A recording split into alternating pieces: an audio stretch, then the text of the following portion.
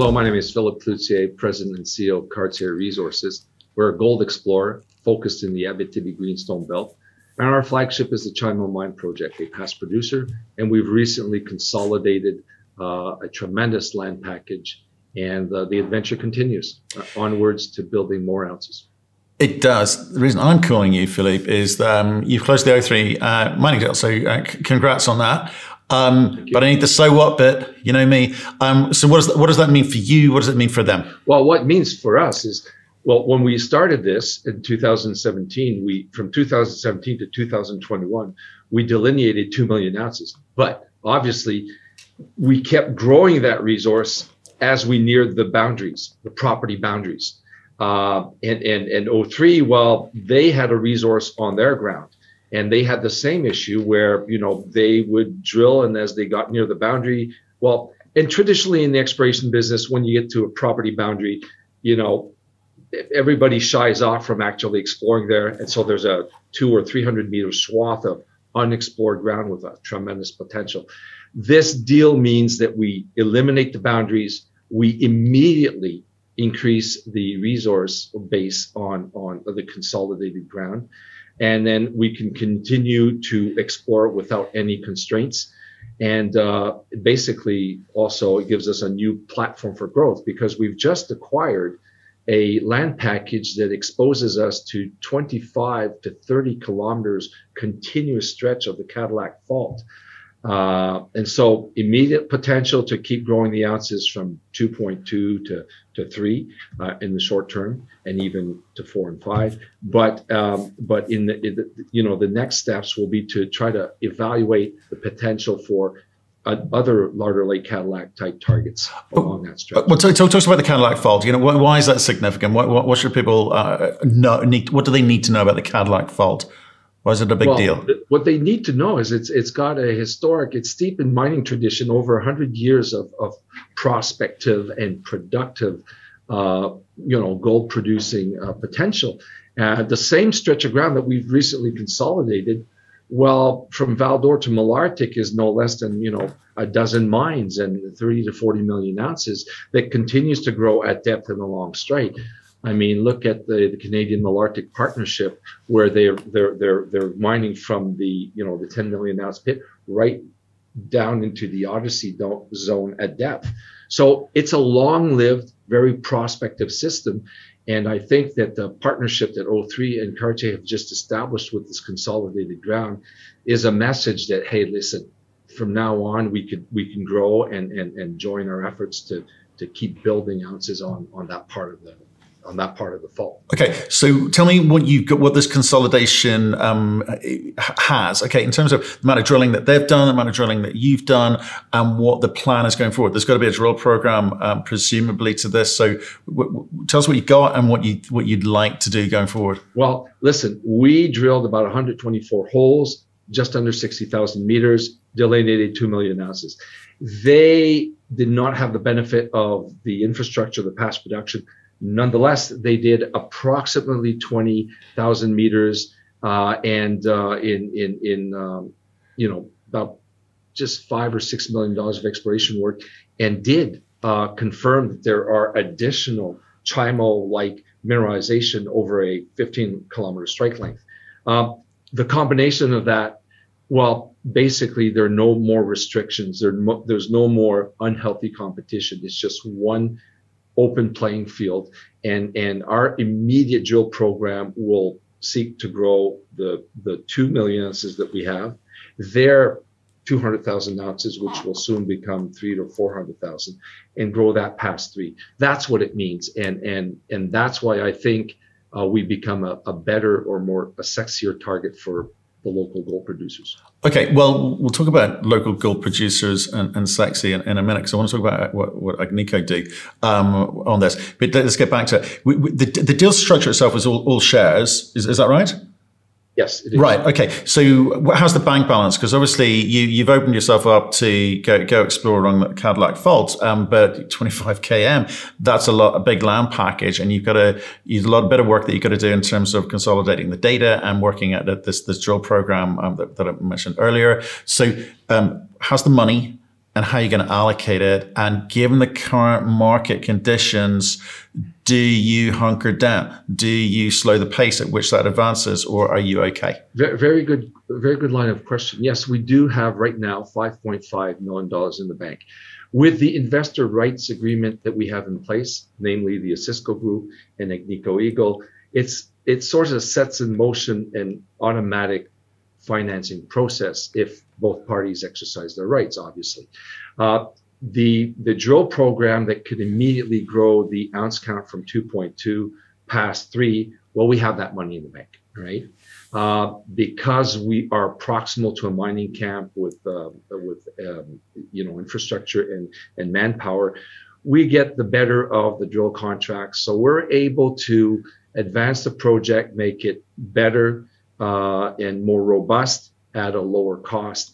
It made a lot of sense. O3 realized, I guess, that if they continued exploring, they still wouldn't have the benefit of our infrastructure. And because we have the shaft and the underground drifts, well, the deposit on their ground, which is now 100% Cartier's, just increases the value of, eventual the economic assessment that we'll be delivering for that whole project area. Right. So this is sort of, I'm trying to remember, is average around 2.9 grams per ton? Is that sort of quantum, isn't it? Yes. Underground bulk mining would be the mine grade. Right. The cutoff grades right now are 1.5 in the central zone and 2 in the north and southern corridors. The resource base that they had, well, they used a much higher cutoff, but again, I must stress that they did not have the benefit of the infrastructure that we had, or else they probably would have employed a lower cutoff. Right. So I'm just trying to get all the money sorted out here. Agnico, are they going to? Because obviously with O3 coming in, that's going to dilute them down from the whatever 17 odd %. I mean, what are they going to do? Because to me, if they're not following the money, that tells me something. If they do follow that money, that's good news for you, because that also tells me something quite positive. So what decision have they made? Well, since 2016, we have an investor rights agreement in place. As you may have seen today, we did release the fact that they have followed suit. They have exercised their participation right. They have readjusted their position to 17.7. So they are now leading the game in terms of ownership of Cartier.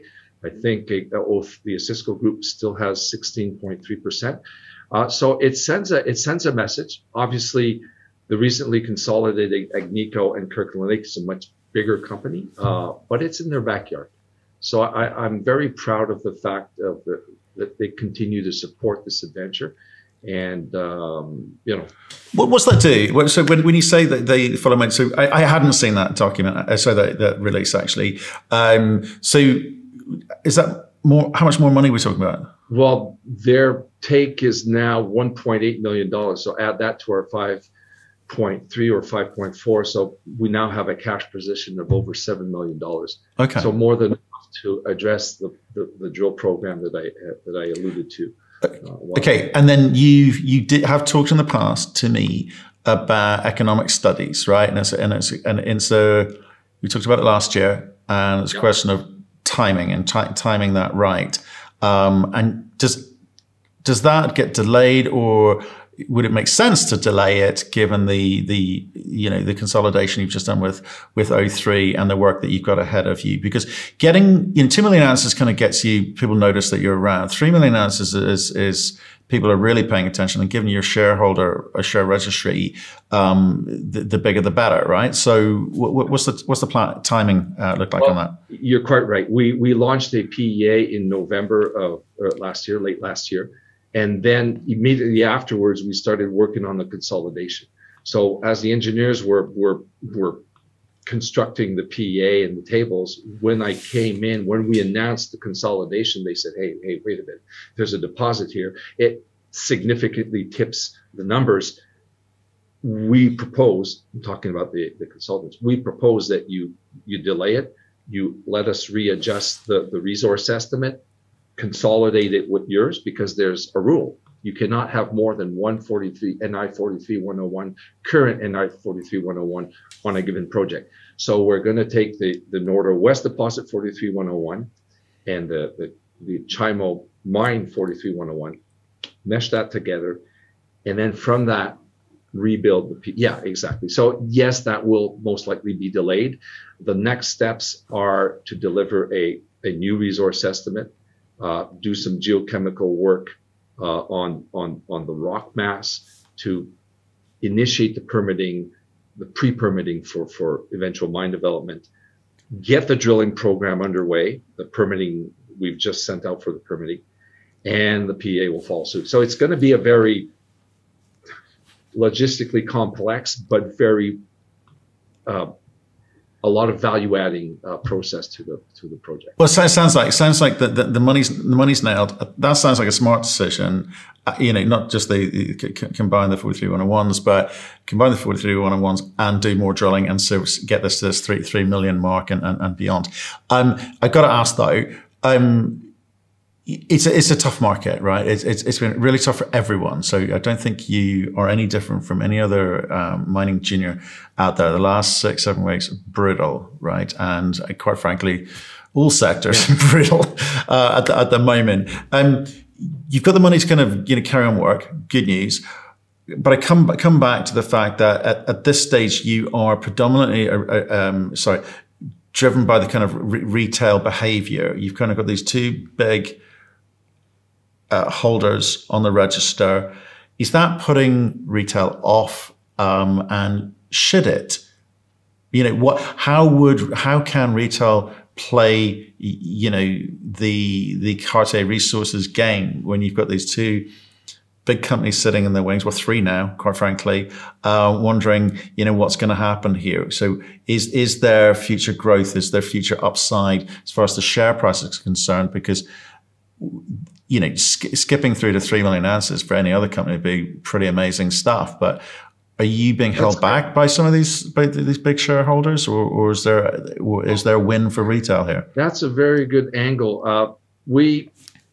I discussed this previously. In project management, there's good, fast, and cheap, and you can only choose 2. And we've decided to choose doing good work in the most cost-efficient manner, and not pay attention to what I call the devil's variable, which is fast. Fast is where you drop the ball on ESG. Fast is where you want to avoid accidents on work sites, and fast is where, especially post-pandemic, people get impatient and accidents will happen. You want to avoid that. Fast is where the armchair quarterbacks and the impatient retail bully management into making decisions, and all the while they keep moving the goalpost on you. So we've decided to focus on doing good work, good technical work, and doing it the most cost-effective, efficient way. And I think that's the best way to reward our shareholders. And I think that's what attracted the Osisko Group and Agnico to. It's our signature work way. And that's all I have to say about that. The retail, they will do what they do. I hope they will, believe in the Cartier story. I think it's good news. Really like what you're telling us about the announcement and what we've seen. I think we had a technical interview with you in March, which well worth watching. I think our analysts came away thinking this is a well-run company with a strong team. Look, if you could let us know how you get on, stay in touch. We like hearing your story. We like the way you tell it. So thanks for making time for me today. Thank you very much, Matt.